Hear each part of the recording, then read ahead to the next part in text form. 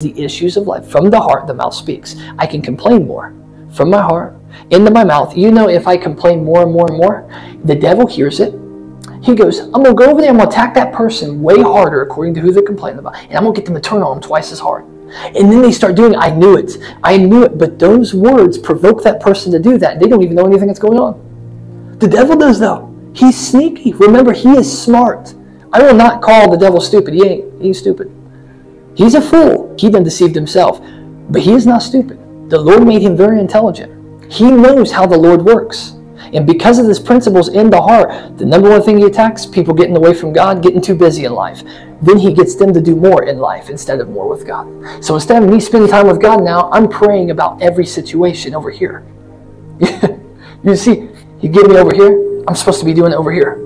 He gets me over here, he takes me this way. He takes me this way.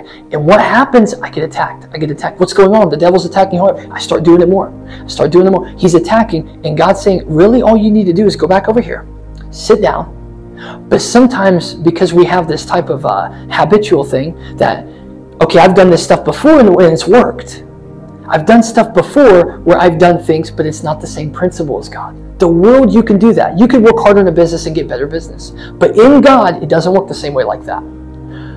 What you do is you work from wisdom. In God, He's your source. You spend more time in Him. From there, He tells you what to do in the business. You don't spend more time in the business than God, because that's where you get empty.